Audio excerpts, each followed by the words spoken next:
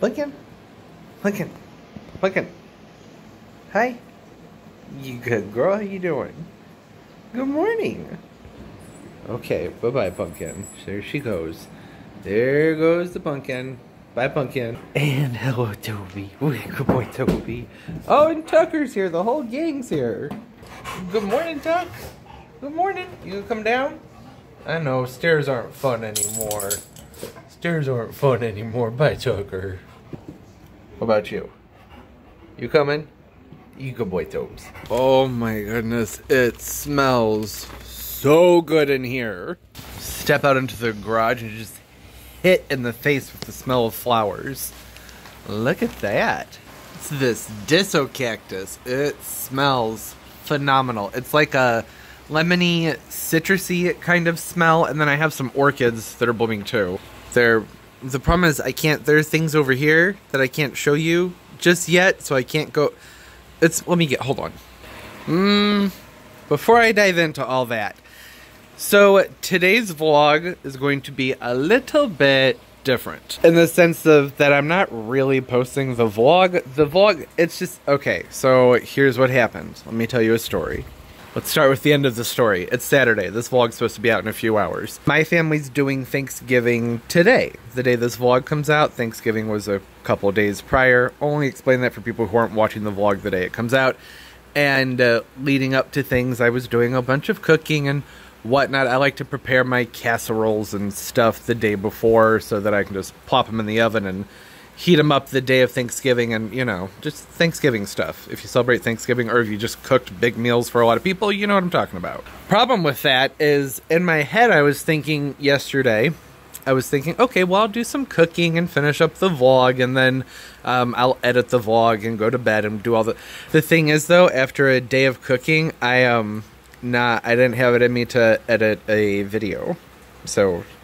I didn't. I went to bed. I was really tired. I'm sorry. It was kind of one of those moments where it was like, you know, sometimes you just gotta recognize you can't do absolutely everything, and that was how things went for me last night. And now here we are this morning, and I'm going, well, crap. There are people who look forward to a Saturday video, and I got nothing. Editing the vlogs is simple. You know, I just sit and make cuts and stuff like that. There aren't usually special effects or anything like that, but it can take a long time because since I film, you know, usually Sunday through Friday or Monday through Thursday, by the time I sit down to edit, sometimes I have no idea what I'm about to see.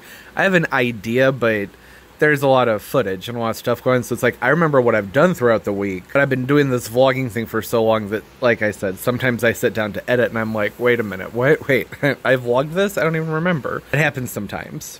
So it can make it take a little bit longer to edit. I actually think it's fun because, like, you know, everybody, if you have a week time go by, there's more than one thing going on, so it's like there'll be, like, sometimes 3 different things going on in the vlogs that I can create in the software and like make them into their own little stories sort of, and hopefully find a flow. That doesn't always happen. Sometimes it's just a bunch of randomness and just little clips of what's going on throughout the week, which is what I think the vlog would have been. So here's what I'm thinking. We can just hang out for a few minutes, just talk. I can show some plants, some flowers, some things that are going on.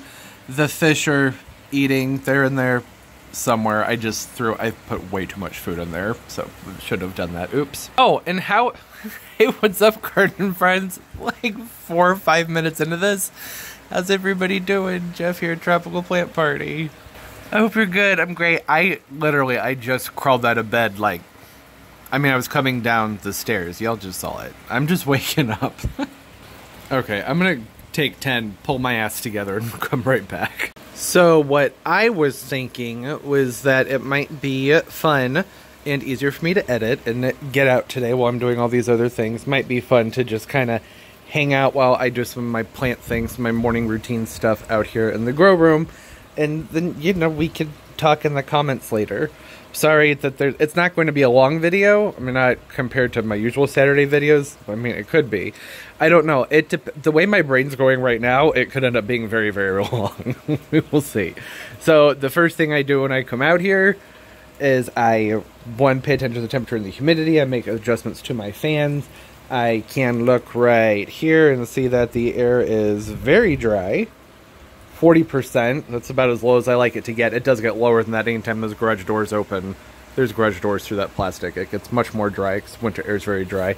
So for that, I just have a spray bottle with water and I go through and I spray.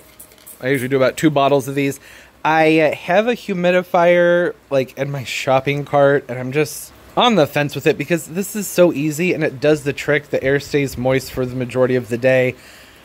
And I just don't feel like having to refill a jug on a humidifier on top of everything else I do in the morning. You know what I mean?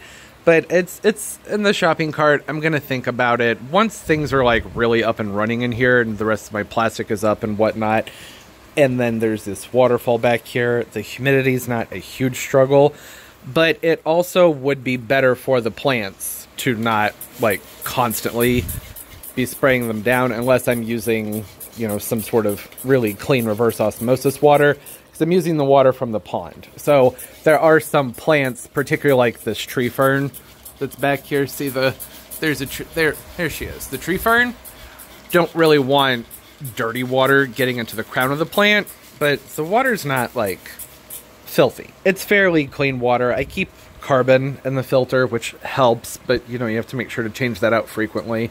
And I have a UV sterilizer, but I haven't set it up yet, so I've been bad about that. I need to put a new bulb in it. You have to change the bulbs in those every year, and I just haven't gotten around to it yet.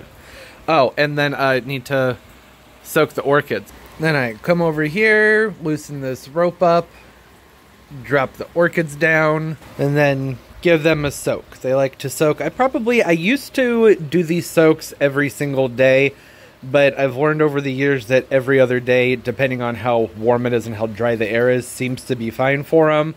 These viandaceous orchids, you know, they don't have any media around their roots, so they need that nice moist air. And I can tell if they're well hydrated by how quickly those roots turn green. If I put these in the water and the roots on them don't turn green within, like, I'd say 30 seconds to a minute, then I know that I need to be soaking them more often. But so far, so good. They're starting to green up. You can kind of see it there. In like 10 minutes, you'll be able to see a lot better. Because they were a little bit dry, only because I wasn't really out here much yesterday or the day before, so the humidity didn't stay up. That's why I think it would be smart to just go ahead, bite the bullet, and get a humidifier instead of just spraying everything down. There are multiple reasons to not do things this way. Since I've been doing it for so many years and it hasn't been a problem, it can become a bad habit to just be like, hey, it's fine. But really, there are certain plants, like I talked about, the fern, where I don't want water going into that crown unless it's clean water, right? I mean, ferns like a very wet environment, typically, but that's usually because of rainwater, which is cleaner, much cleaner when compared to water that has fecal matter in it, right? So, and I have an RODI unit in my house that's reverse osmosis plus deionization, and that really, really purifies the water. And I mostly use that water for when I'm adding a supplement into my spray water, like this CalMag Plus right here. And it says, if we can get it in there, can also be applied as a foliar spray. Now, I have mixed feelings about foliar sprays, but it hasn't hurt anything. And for certain things like my air plants, my tillandsias, and then the orchids, which is why I'm talking about this right now, I will do this probably twice a week. I just don't want water that's like, that has a lot of dissolved solids in it. That's what I'm trying to say. And that pond water, even though it's filtered, still has a lot of dissolved solids in it. And then you add this and on top of that, and it's a bit much. So I will soak those orchids, typically probably, I don't know, 15, 20 minutes, something like that. Pull them back up. I give them a minute to kind of drip off a little bit. And that's when I add something like this, particularly for those orchids. It's really not being used as a foliar spray for the orchids when it's going onto the roots, but I prefer to do that after they've soaked because then it's not just running off the roots. Because otherwise, sometimes a lot of water will come off of those roots before it will stick and the roots will take it in. Do you get what I'm saying? I know nobody asked. I'm just telling you. So there's a little bit of what goes on there. Okay, so that's what's going on over there. There are some nice blooms going on, which I know I've shown this one before. That's the Pachara Pink Delight, I think. Not labeled, just my best guess. And this one is a Vanda Cerulean Semi-Alba, a very, very white Cerulean semi-alba. That better be what it is, because I actually paid a lot of money for this orchid a few years ago, and this is the first time it's bloomed. And I think, okay, so when I talked about this particular flower a couple weeks ago, pardon the shakiness, just trying to get my angle right here, lighting and whatnot, I talked about how there's usually heavy tessellation in these flowers, which are all those little veins, and I couldn't see it before, but it is starting to kind of show through, and I've had it for a couple of years, and it hasn't bloomed for me. But I have another Cerulean semi-alba, and the flowers are a much deeper purple, at least in comparison to this flower, but they're still white.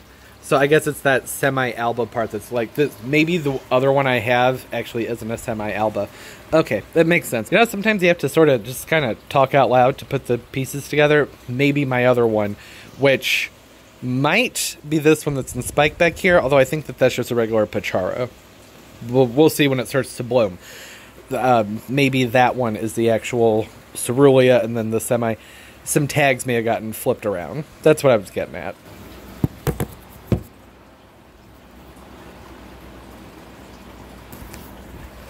Just set my camera down on the table, didn't even bother to stop recording. And this orchid right here in spike still had like 2 or 3 buds blast off of it. That's not terrible, considering that just, you know, a few weeks ago they were outdoors, and moving them from out to in when they're in spike, I really prefer not to do. I kind of talked about the conditions and the changing a little bit in my previous video about bud drop, because a lot of people, tons of people, have been asking me about why their Thanksgiving cactus, Christmas cactus, holiday, whatever you want to call it, why theirs were dropping their buds. So I went ahead and finally made a video on it. And the same thing applies to orchids. So only a couple buds have popped off on that one, though. I'm really excited for it to bloom. It's never bloomed for me before. Not that one. Okay, and then over here, I wasn't going to show this area because I've been making some changes, but I'll just avoid that, and I'll talk about it next week when I can.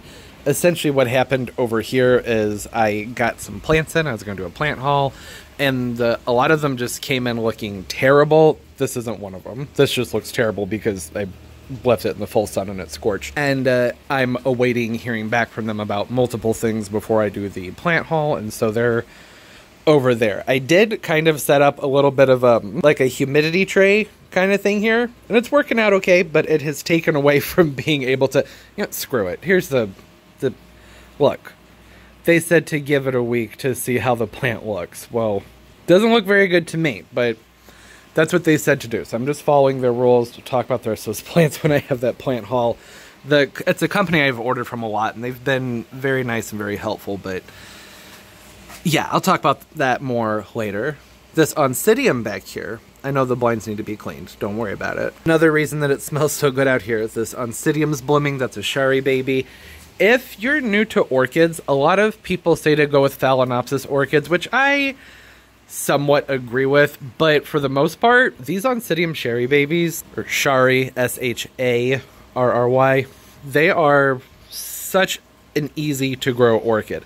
Getting them to flower, not always the case. Sometimes you get one that's more vigorous than others. Mine, almost all of mine, bloom every single year, but like they can bloom multiple times a year. I know the Phalaenopsis orchids are a popular starter plant just because they're affordable, right? They don't cost a ton, and they're okay. It's just sometimes they're grown in a way that makes them a little bit more difficult to start things out. Sometimes they're packed in like moss and stuff like that, which isn't always ideal.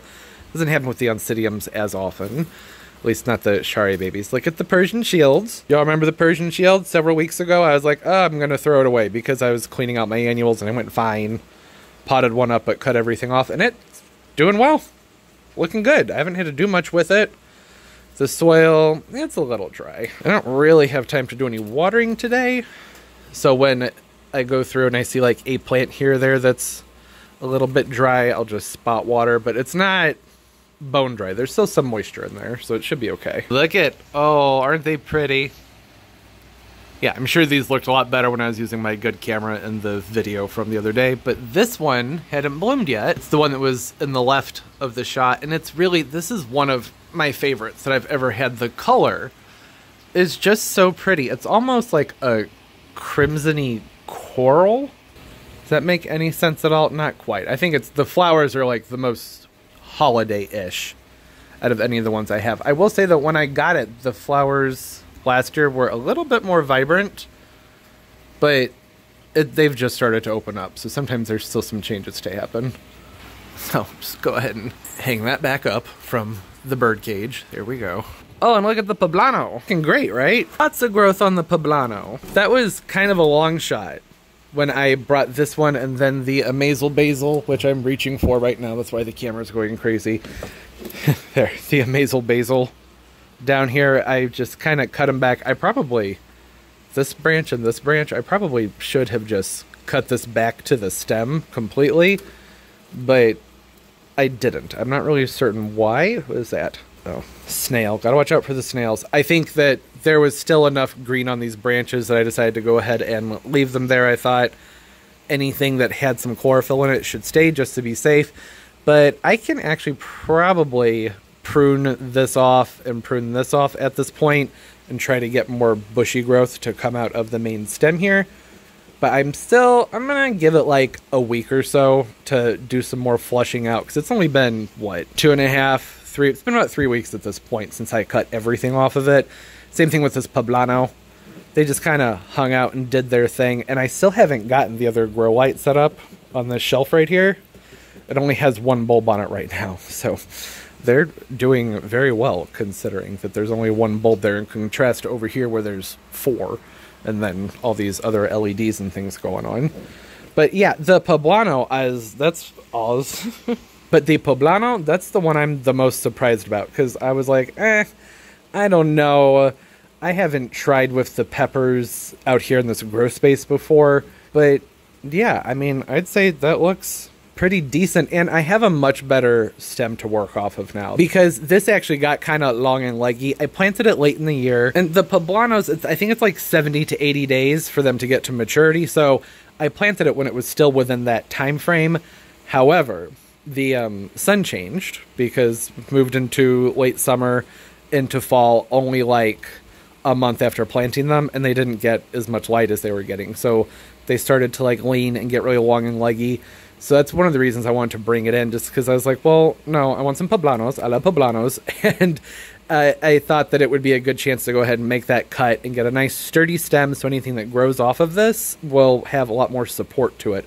It'll just be a stronger plant in general. Whether or not that's going to actually flower and then fruit inside in here, I have no idea. It was just sort of a for fun thing. Same thing with the amazel basil.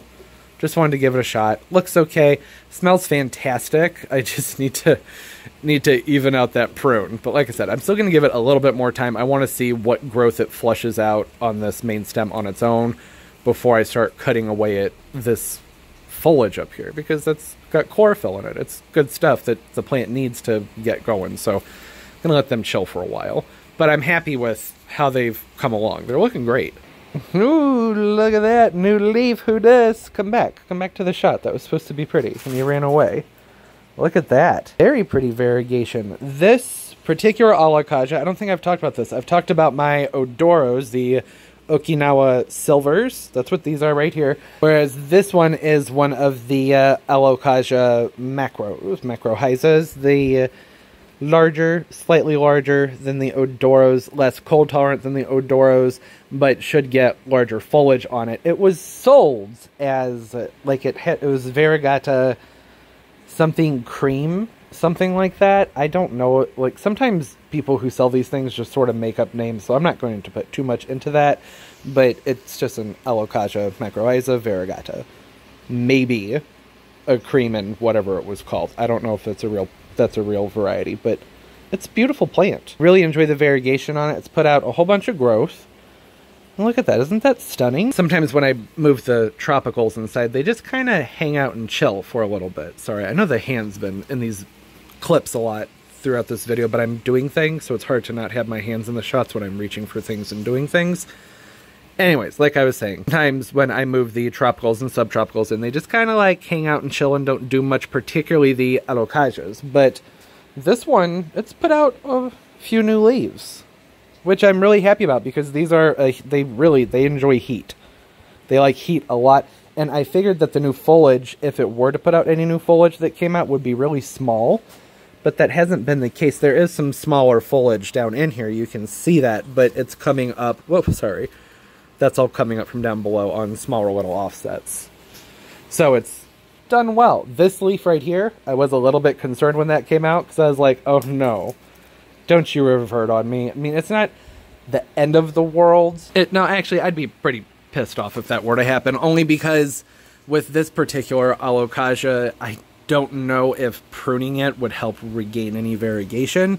Whereas, like, over here at the Okinawa Silvers, when they did revert, which only happened once and it was this summer, I've had them for years, I cut off any foliage that wasn't variegated, and the foliage that came out after maintained some of its variegation, but not on all of them. You can see some of them were just like, nah, I'm not having that variegated life anymore, and others responded to the prune. I usually go a leaf to 2 leaves down, and it works out okay, but it's only because I learned over the summer that just doing a simple prune with these, when they start to lose their variegation, that doesn't necessarily bring back the variegation. Did that make any sense?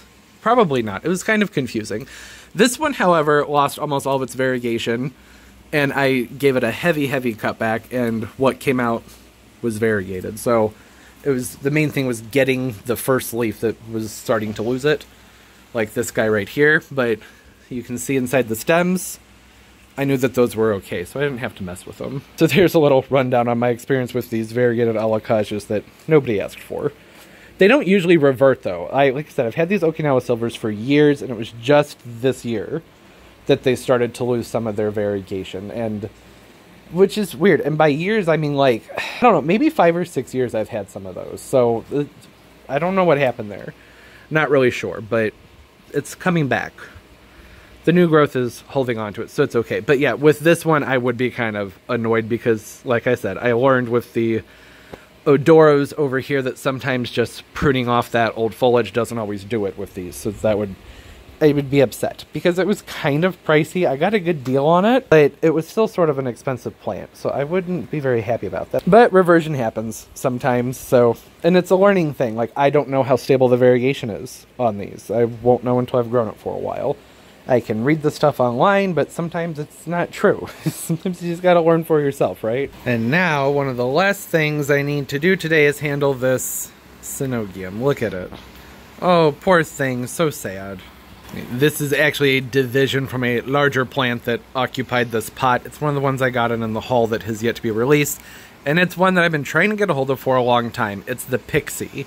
Now, over the summer, I found someone on eBay who was selling the Pixie varieties. So I ordered from that person, and they sent me a little Dieffenbachia. And I said, hey, wrong plant. And they said, oh, sorry. They went ahead and did the order again, and then I received another Dieffenbachia. That happened 2 more times. I ended up with 4 Dieffenbachias that I didn't even want at the time, but still don't want them. And no Pixie. But after the 4th time of getting the wrong plant, I was like, I'm done with dealing with you. Because, you know, the emailing back and forth with the people on eBay, it gets annoying after a while. It's not the most, like, intuitive software, and it's obnoxious. Anyways, so I ordered a Pixie from, you can see Logis here, and I divided it up. Part of it is inside in a terrarium. I pulled that terrarium used to have a maidenhair fern in it, which was too big for the terrarium. Pulled that out, and that's why I wanted one of these, was to put in that particular terrarium. But I went ahead and kept one of these little offshoots separate so I could divide that up, and it wasn't looking great to begin with. You guys saw the other plants, right? They weren't looking too hot. So I'm just putting this in here just for a day, just to rehydrate it, because I was just going to pot it straight up, but I think it's going to need some help. It needs to get hydrated a little bit more before I do that. Why is this? I've done this a bajillion times, and all of a sudden, when I'm recording a video, I can't get the lid to go down. I think it just needed to be popped out. There we go. There can still be some openness there. It can breathe a little bit, but I'm just going to let that soak for a while, help hold in some humidity, and once that soil's fully... Hi, point the camera at what you're talking about. Goodness. Once I can tell it's fully saturated, I'll actually probably remove a lot of that water and just let it kind of hang out in this humid pot, and then I'm going to repot it. I actually am probably going to put it back here into my waterfall. I had a podophyllum back in there last year, and it did wonderfully. But like I said, I don't know. Just to be safe, I thought I would do this first. The desk is a fairly warm area. You know, it's the heaters are everywhere over here, so I thought that that would be the best shot for that. Give it a soak for a little bit. And then, well, I need to go start making dinner, really, Thanksgiving dinner. Oh, quick update. It's been a whopping 30 seconds. I didn't realize how much water I had in there. I went ahead and pulled that out. I just need to have this in a moist environment, that's all. Just to buy me a day, basically, until I can pot it up. I guess I didn't really talk about this very much. The Pixie variety of the Syngonium podophyllum gets like 6 to 8 inches tall. I mean, I feel like I've seen them bigger than that before, but I don't know for certain. When I've grown them, I've only grown the mini Pixie, which stays much, much, much smaller. I've had a really hard time finding the mini Pixie, but I did just look at Josh's Frogs. I don't know if you guys have ever ordered from them before, from Josh, from Josh's Frogs. He has a whole bunch of terrarium plants. And he has them available right now, which usually I can't find them available. Lots of websites will have them listed, but not for sale. So the mini Pixie has much smaller leaves, only gets like 3 to 4 inches tall. So great, fantastic plant for terrarium growing. So as soon as I'm done recording, I'm actually going to order a few of those, and then I'll get to cooking dinner here. But that's just a little background on the Pixie. Stays a lot smaller, nice plant for terrariums, and just nice, because the regular Syngonium podophyllums, usually the white butterfly or whatever it's called, the most common one with the green with the white kind of variegation in the foliage, those are sold oftentimes with terrarium plants in the terrarium sections, but they aren't labeled. So when I see that leaf, I just assume that it's probably a regular Syngonium podophyllum white butterfly that's going to get absolutely massive, because they're not labeled. So many places sell terrarium plants just as assorted plants, and that's not useful. I like to know that what I'm putting in my terrarium is going to stay nice and small.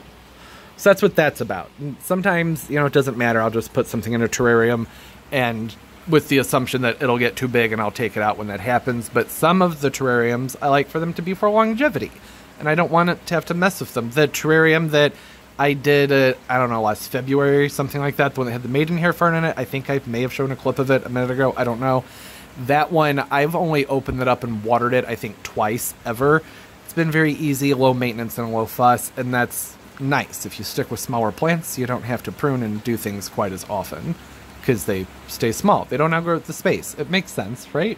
Okay, I do need to wrap things up. So it's going to be weird when the vlog comes out, the one that was supposed to come out today, because I spent a lot of time in that vlog talking about how I'm getting ready for Thanksgiving. I even did a little bit of cooking, you could say, in that video, but the time will have passed, so I may wait to release that until next Saturday, and then on Sunday, the day after, release the vlog from everything I'm filming between the...